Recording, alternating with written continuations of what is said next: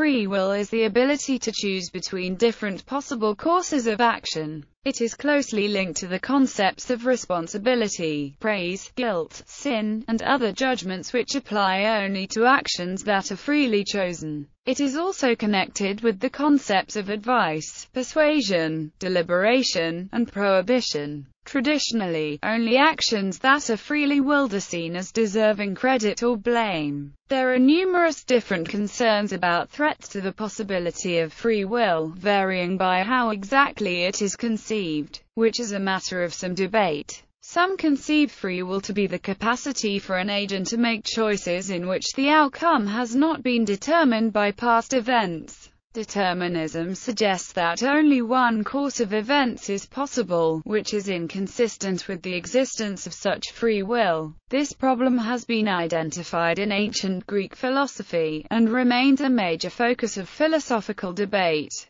This view that conceives free will to be incompatible with determinism is called incompatibilism, and encompasses both metaphysical libertarianism, the claim that determinism is false and thus free will is at least possible, and hard determinism, the claim that determinism is true and thus free will is not possible. It also encompasses hard incompatibilism, which holds not only determinism but also its negation to be incompatible with free will, and thus free will to be impossible whatever the case may be regarding determinism. In contrast, compatibilists hold that free will is compatible with determinism. Some compatibilists even hold that determinism is necessary for free will, arguing that choice involves preference for one course of action over another, requiring a sense of how choices will turn out.